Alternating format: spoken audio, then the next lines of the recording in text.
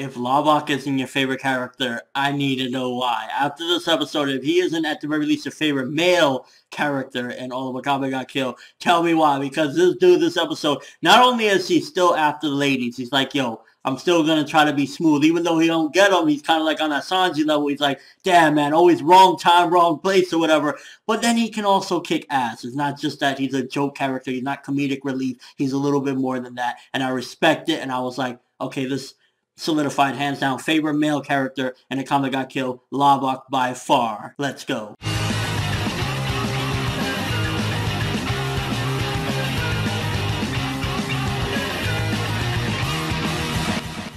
So I'm glad with this week's episode, it didn't completely ignore like that Chelsea just died, and some of what she did ultimately wasn't for nothing, because if you can see, Kurome is pretty fucked up in this episode, so Chelsea's death wasn't completely in vain. Like, she actually did a little bit of demolition on Kurome, because Kurome's just fucked up. And I think the more that Wave finds out about the Jaegers, I think possibly even Wave would go on some sort of rebellious streak, or possibly want to leave them at some given point, because he finds out that if you leave the Jaegers, like you get kicked off of the Jaegers, they will kill you to silence you. And Wave doesn't seem like the type of guy that would go for that. He honestly seems like he's straightforward, you know, the up and up type of person. So to hear something like that, I'd imagine it kind of rubs him the wrong way, because he's very similar to Tatsumi. They both they want justice at the end of the day, and he's just happened to be, you know, part of the Jaegers. So ultimately, I think that him finding that out and kind of caring about Kurome is going to really make him, at some given point, possibly even go against the government himself. Not that he's, you know, going to be, oh, I want to be a criminal, but ultimately he wants to do what's right. And if they're going after Kurome,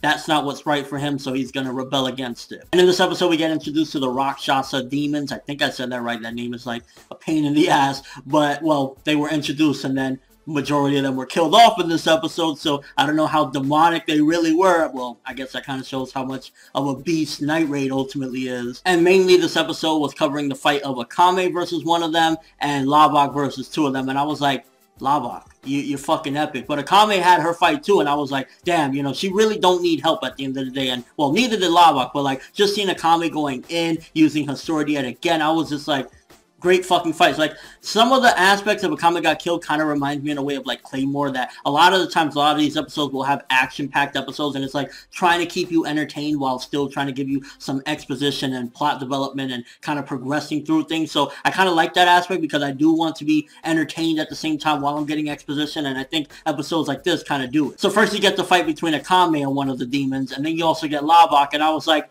Lubbock took two of them out, and these were the people that were trying to like, yeah, man, we don't need the Jaegers, we can do it. Like, really? Lubbock took two of you motherfuckers out, and don't get me wrong, Lubbock was fucking awesome for doing that, but I don't think Lubbock is one of the most powerful amongst Night Raid. So in the end, the demons just weren't on that level like the Jaegers. And poor Lubbock, like, every time he wants to go after a chick is either something's in the way, something's not right. I mean, now he's fighting a hot-ass chick that said, oh yeah, if you would have pushed up on me, I probably would have let you get some, but like, damn. Poor Lubbock. And, oh my gosh, when the leader of the Path to Peace showed up and was like, oh yeah, Tatsumi and mine, you should totally get together, like, you definitely would benefit from these squabbles. I'm like, yo, Tatsumi, there is far better fish in the sea, in particular in Night Raid, or even Esdeath for that matter, than mine. That would, literally, honestly, being legit, mine would be my last choice if I was Tatsumi out of all the girls in the whole Akame got killed, where, like, all of Night Raid, you got Leone, oh, Leone, you got fucking Agenda. Well, I'm not too fond of Agenda. I think she looked better in her younger days. That's just me, but I still would pick her over mine. I mean, Akame, you had Chelsea. Well,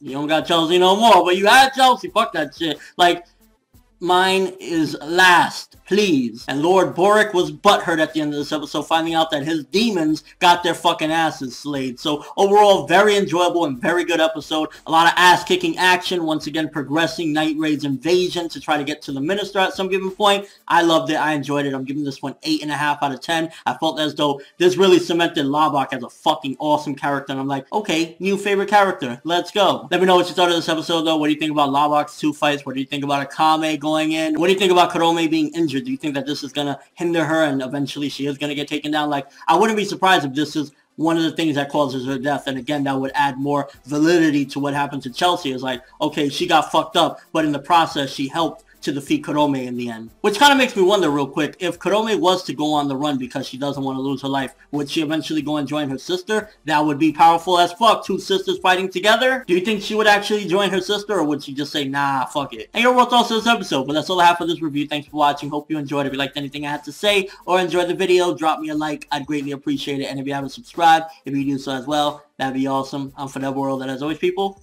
have an awesome day.